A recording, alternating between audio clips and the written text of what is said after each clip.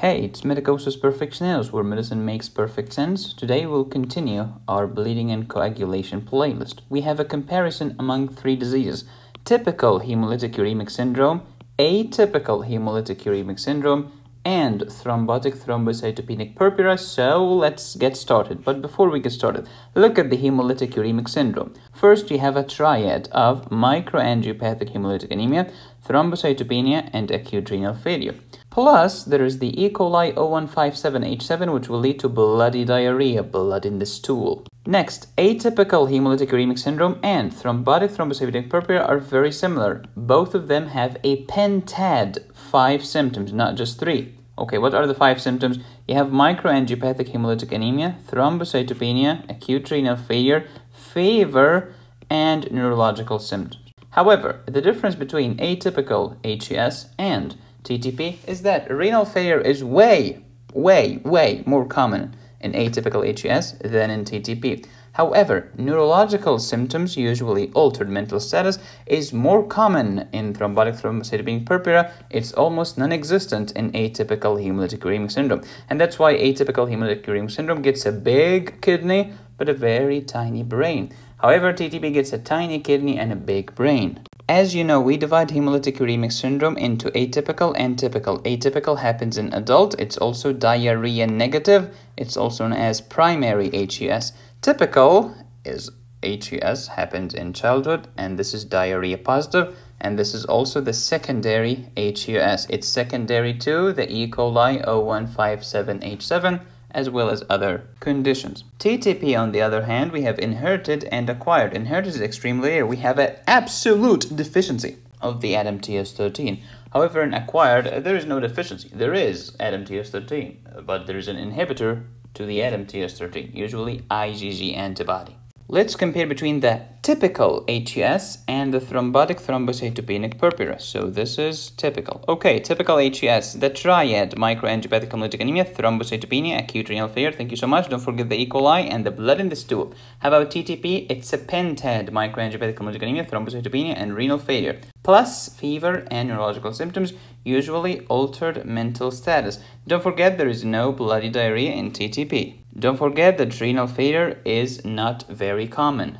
Now let's compare between atypical HUS and TTP. Atypical, what's the problem? Complement problem. The serum ADAMTS13 is fine. TTP, the defect is in ADAMTS13, so its plasma activity is actually very low. Both of them are a freaking pentad, microangiopathic hemolytic anemia, thrombocytopenia, renal failure, fever, and neurological symptoms. However, in atypical HUS, renal failure is more common, neurological symptoms are less common. The opposite is true for TTP. Neurological symptoms are more common, but renal failure is less common. Here is everything you need to know about typical HUS, and we have talked about this before. Here is everything you need to master TTP. We have discussed this in previous videos. And here's the best classification of hemolytic uremic syndrome. We have 2 types. The first type has 3 names. They are synonyms. And the second type has 3 synonyms. Okay, what are the synonyms? It's called diarrhea negative. It's called atypical. It's called primary HUS. Thank you. This type is the diarrhea positive. It has blood in the stool.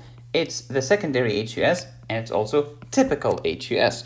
What is the etiology? Complement gene mutation or antibodies to complement factor H? What is the problem here? We call it secondary. So it's secondary to other diseases, such as the E. coli 0157H7, strep pneumo, and HIV. Secondary to lupus, which is an autoimmune disease, or secondary to immunosuppressant medications.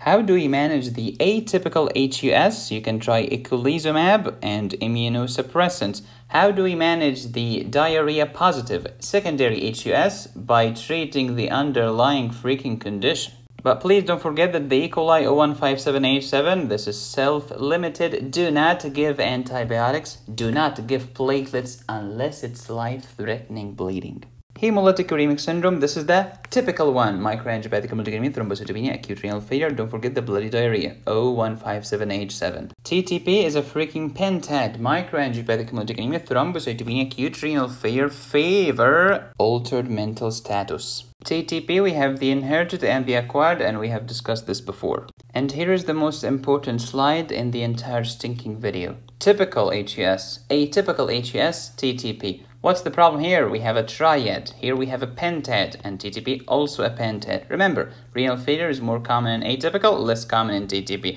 Neurological symptoms, less common in atypical, more common in TTP. Etiology, Shiga-like toxin of the E. coli 0157H7. This is the enterohemorrhagic E. coli or EHEC. These are also the Shiga toxin producing E. coli or STEC. The etiology of atypical, complement gene mutation or antibodies to complement factor H. TTP, defect in the ADAMTS13, could be a deficiency or an inhibitor.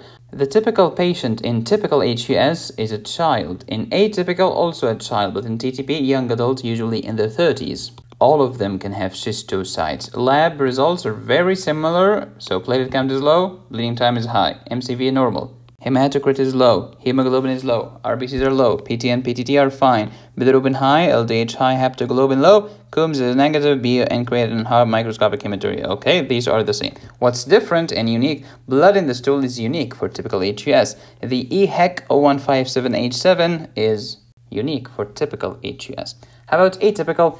ADAMTS13 enzyme activity is actually very good. The problem here is in the complement. Okay. TTP, ADAMTS13 enzyme activity is horrendous. How do we manage typical HUS? It's a self-limited disease, so provide supportive care with fluids and electrolytes and the like. If there is symptomatic uremia, you can try dialysis. If there is anemia, you can give red blood cells, but please do not give platelets, do not give antibiotics.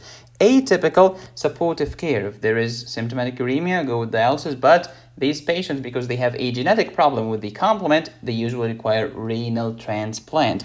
Eculizumab is a huge drug. It became the gold standard for atypical HUS. It's also the gold standard for freaking paroxysmal nocturnal hemoglobinuria or PNH, which we have discussed before in my hematology playlist. Plasma exchange can help. Why? Because we take this patient's plasma and give them new plasma that does not contain antibodies. Immunosuppressants can help. TTP is a freaking emergency. You go ahead and start plasmapheresis with plasma exchange using FFP or cryosupernatant. Do not give the cryoprecipitate because it contains the von Willebrand factors. Von Willebrand factor will lead to platelet microthrombi, adding insult to the injury and fuel to the fire.